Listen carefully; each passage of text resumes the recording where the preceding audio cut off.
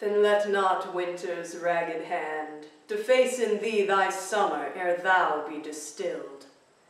Make sweet some vial, treasure thou some place with beauty's treasure ere it be self-killed. That uses not forbidden usury, which happy's those that pay the willing loan. That's for thyself to breed another thee, or 10 times happier, be it 10 for 1. 10 times thyself were happier than thou art, if 10 of thine 10 times refigured thee. Then what could death do if thou shouldst depart, leaving thee living in posterity? Be not self-willed, for thou art much too fair to be death's conquest, and make worms thine heir.